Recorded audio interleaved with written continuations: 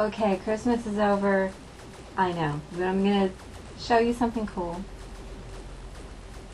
that you can do with jingle bells.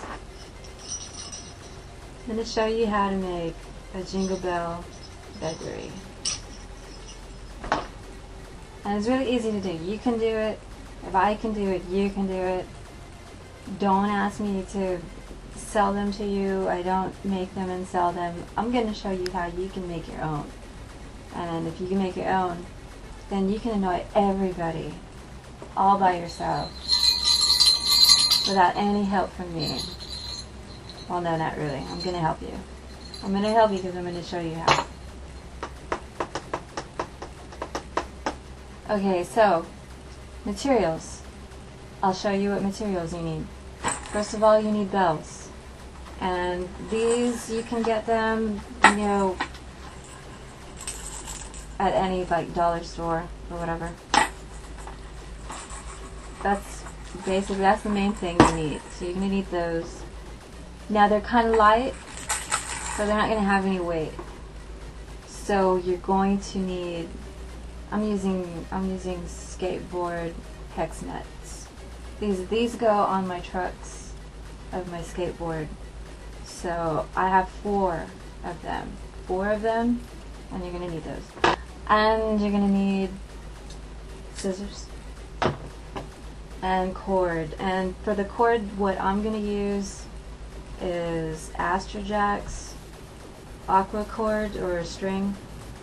But you can, I'm not sure what thickness this is. Just any thickness of a paracord that's super thin. You probably find them at fabric store or places like that.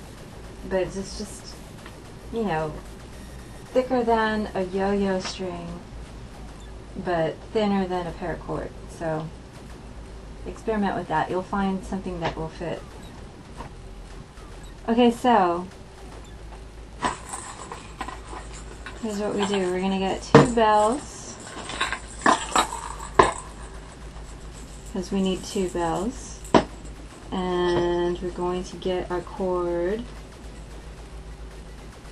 And once you measure it, I go off of one I already have. Now, the length that you're going to use, or the length you're going to want to use, varies from player to player. If you play Begleri, then you know everybody has a preference on length, and I'm no different. I like the long game. And what that means is I play a longer string than normal. And this is kind of the length of, I want to say, it's near 7 inches. Right now it probably is 7 inches because I haven't made a knot. But it's pretty close to, it ends up being 6 3/4. We're going to get one part of the string and run it through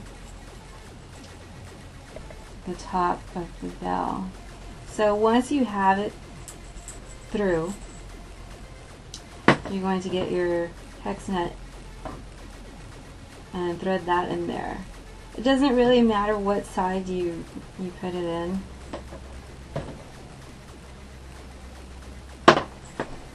So now we need to do a knot. We need to make a knot, and the knot that I make on here is just a simple one loop and then a loop the other way, and that kind of locks the knot in there. If you're into knots and stuff, then you'll know which one is best. I just make up any kind of knot I can do. But that's the one that I figured out that works the best. And okay, so now I'm going to put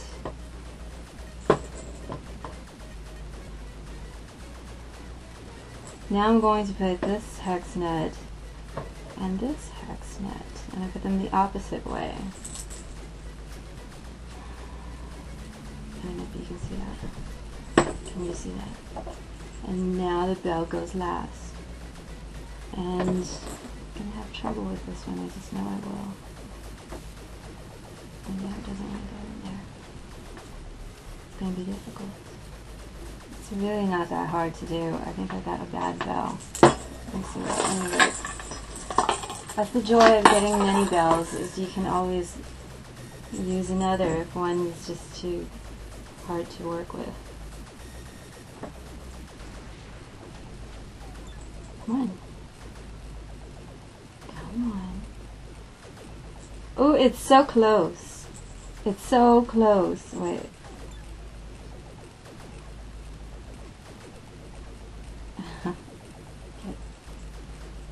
There, see?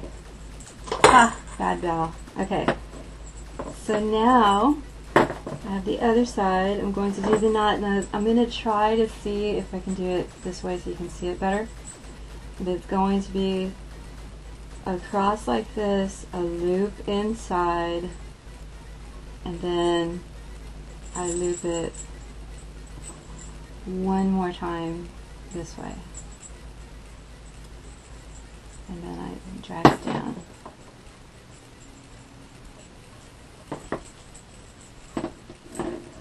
And that kind of locks the loop.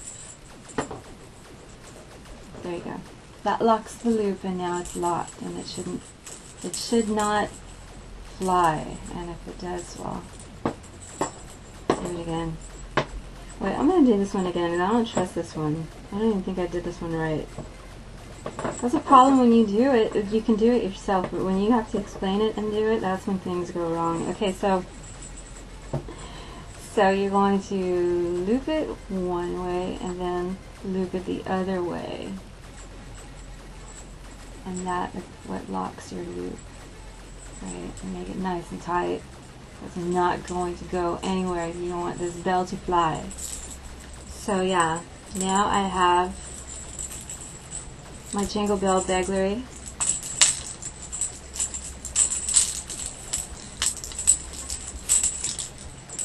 Go out and make your own. It's very easy. I already showed you how to do it. Once you have your Jingle Bell Begleri, you will be the envy of all your friends. You can play with this all year round. You don't even have to wait for Christmas. You don't have to wait for a whole year. You can just rock it all year round. Just the noise it makes, those jingles. There's nothing like it. There's nothing like the jingle.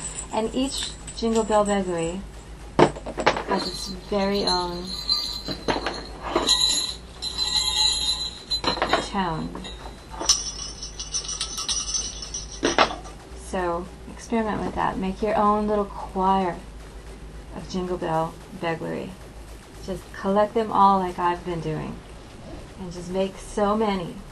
And then next year you'll be ready to go and annoy Santa. Just go up to Santa like this in the mall when he's like, you know, asking kids if they've been naughty, if they've been nice. You can just go up to him and jingle your Begleri, man. Just jingle, jingle, jingle.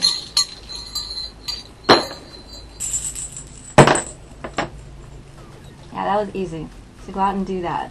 Make your own Jingle Bell Begleri. Thank you. Thank you. No. Thank you. Thank you very much.